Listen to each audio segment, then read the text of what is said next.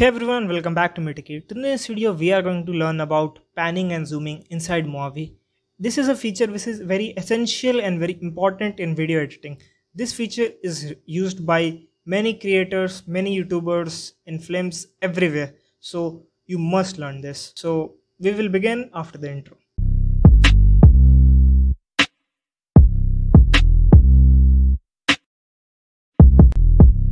So we are inside movavi, as you can see. So this is the video which I imported inside movavi. As you can see, this is a very still video which was taken, I guess, on a tripod. This is a still video, very stable, but I would like to add some motion in it. To do so, I will go in tools, video editing, or you can also find it in tools, then panning and zooming.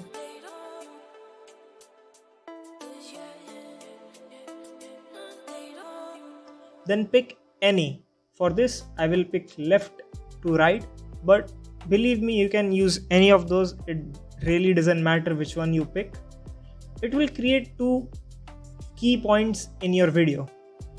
Okay, 1 and 2. So pick the frame of first one and then the second one. It will show you from which direction it will go. It will be cropped and it will be moved from that frame to the another one.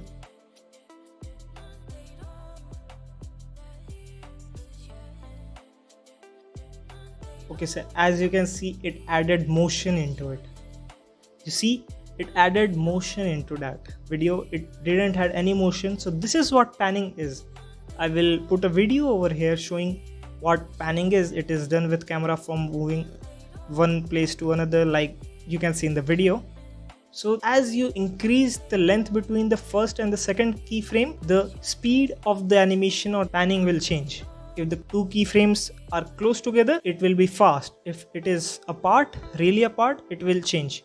Now here is a key tip from me, that if you have to cut the video afterwards, don't cut it afterwards, cut it beforehand, because if you cut it afterwards, the effect will still be there.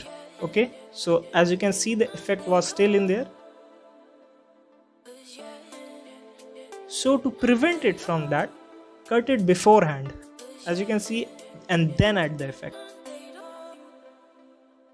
In this way, there will be no effect added to the clip which we have cut. So if you have to put the effect in the clip, you can cut it, but if you don't have to put any effect, do it as I suggested. Okay.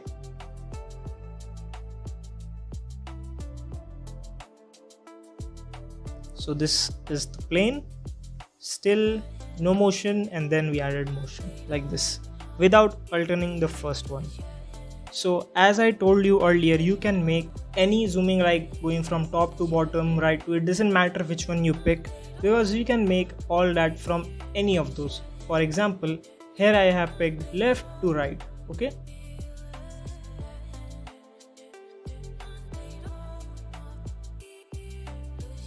so I will take it and move it upwards, so it becomes a bottom to top pan, as you can see. So it really doesn't matter which one you pick, as long as you make it the frame. The frame matters here. So the first one, the frame you pick. Second, how long the length between the first and the second clip is. Okay, for here I will pick any, as I told you, and make. You have to visualize how the frame is, and it is really simple here. You can see.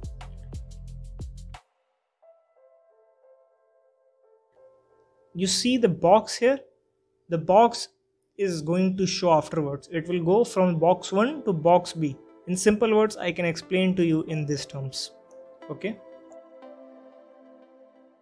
If you are a beginner, it's okay to pick accordingly, like bottom to top, top to bottom, but it really doesn't matter which one you pick, because you can change it according to you. Okay. And here is a simple edit I make for you. I hope you will enjoy it, and until then, goodbye, take care, thank you.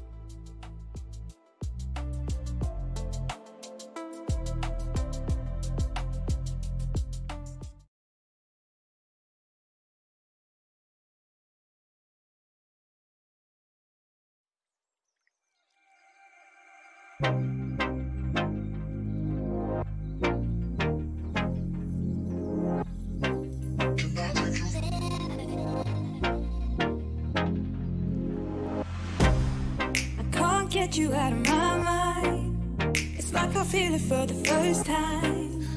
Been thinking about you all night. I've been searching for this all my life.